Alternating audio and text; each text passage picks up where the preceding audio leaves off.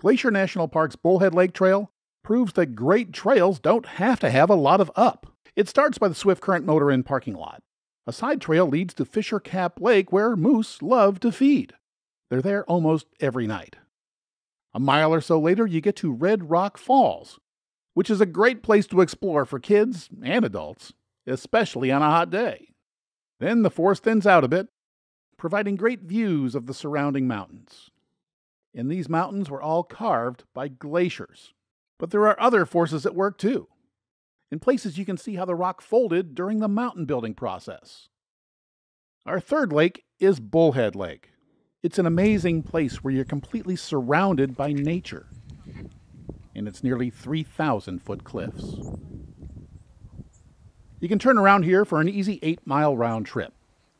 But if you're up to it, you can climb 2,400 feet to the pass, where there's an amazing view of the valley below, and have a little snack at Granite Park, which lies beyond.